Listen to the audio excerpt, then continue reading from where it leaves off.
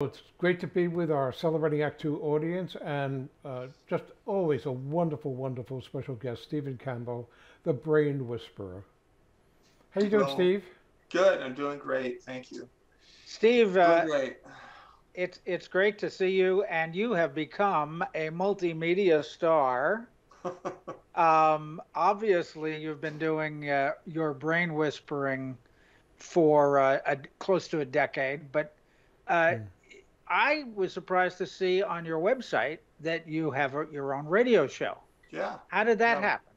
Well, it's really interesting. I never really expected anything like this to happen. I taught this stuff in a college for about 20 years, various colleges. Back in 2008, I was not only teaching, I was also the evening dean, and my wife sat me down. She said, okay, you're 61, your dad died at 62, you're working 14 hours a day. If you die early, I'll kill you. I don't want to be a widow for 40 years like your mom's going to be. And my dad was very young when he died. So I said, okay.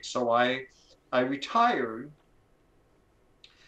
but this wonderful message was so powerful. I began sharing it with senior centers and hospitals and drug places and all this sort of stuff. And then people began asking me to interview on their radio programs. And I said, wow, okay. And so I go into these stations and I interview at all the radio programs. And this one place in Occidental called Kows, Kows, called and they said, we'd like for you to interview here. And I said, great. So I did. And then they said, we want you back again. So they wanted me. So I did again, then again, and then again. Finally, the manager said, you know what, Steve? You should have your own program. And we wanted to put you right smack dab in the middle of the week from 9 to 11 on Wednesday so people can hear you right smack dab in the week. And we want you to talk about what you've been talking about all these years. Now, this is around 12 years ago. So I said, wow, okay. And so they didn't really have anyone to train you except for a couple hours. So I showed up at their station in Occidental and they spent about an hour and a half training with me. And that's when I began doing it. I made a lot of mistakes over the years, but I'm getting really good at it because you go in there, you have all these buttons and all these sorts of things. And lo and behold, I really began enjoying it. It's just really fun.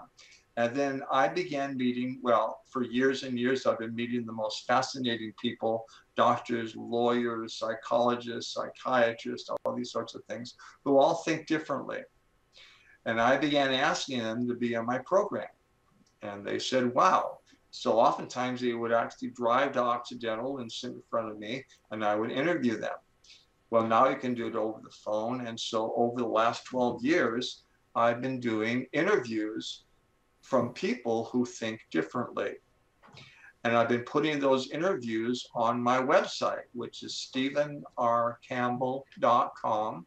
And then just click on radios, and you can see the faces and some marketing and the actual interviews. And there's dozens of interviews that I've been doing over the years. Okay.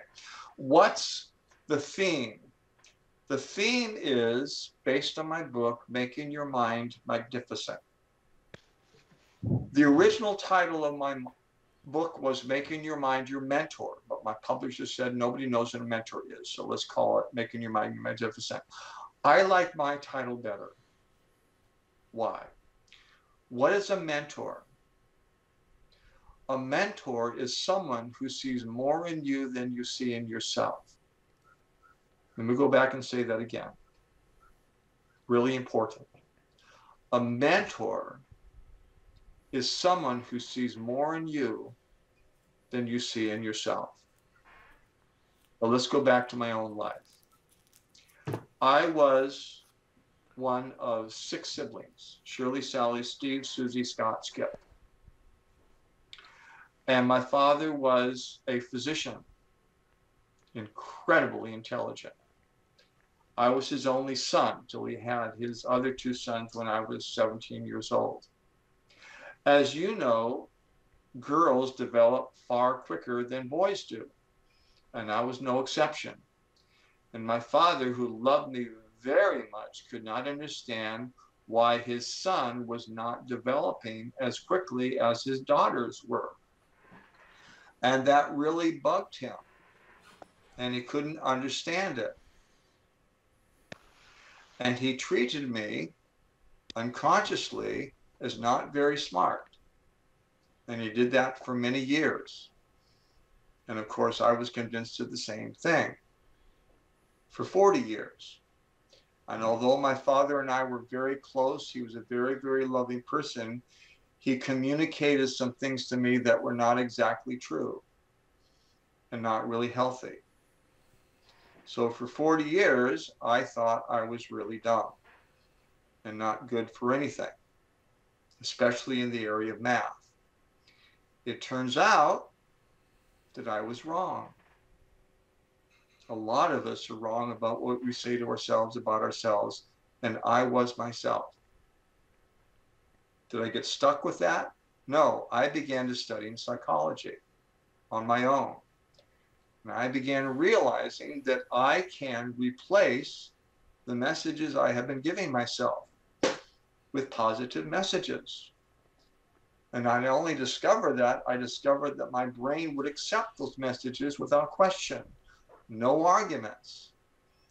And then I discovered that you keep replacing those messages and your brain rewires itself. And over time, those messages became a part of the way I saw myself. They became a part of the way I think. And lo and behold, I discovered, oh my gosh, I'm really smart. This is amazing. And I began writing books, and then other books. Then I began teaching courses in universities, Sonoma State, USF. And I discovered that I'm really, really good at this. And math is really easy. And every single time I discovered these new things, I discovered how amazing I am. What I've learned in working with people over the years is that that can happen, ready, to anybody. Let me say that again. That can happen to anybody. Where does it start? It starts with a decision. A decision to say, I am not going to let those negative messages be a part of the way I think. I'm just not going to allow it. And my brain said, okay. Is it true? Brain doesn't even care.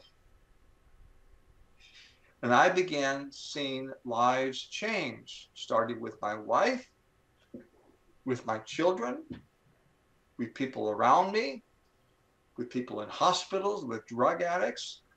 And lo and behold, people began wanting to know about this on radio programs, to the point where I now have my own. So, the station for which I work is really, really cute. It's all volunteers. No one gets paid. So we have no idea who's listening to us. We can't. The antenna is tied to a tree in Sebastopol. I'm sorry, Occidental. Tied to a tree. Yeah, tied to a tree in Occidental.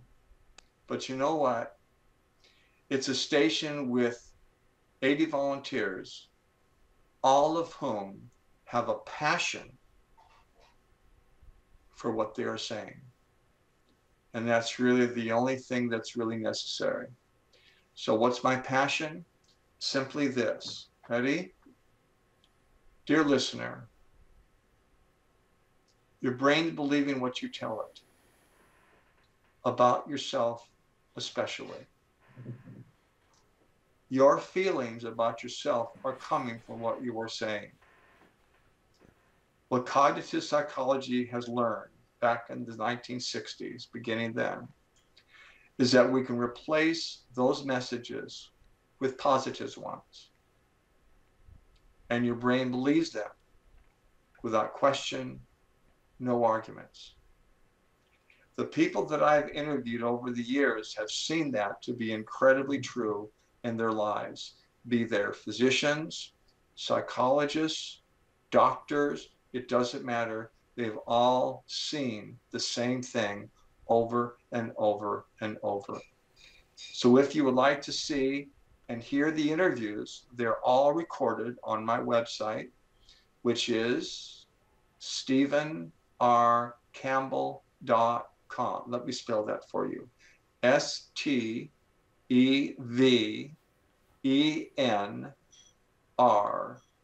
Campbell, CAMPBELL.com.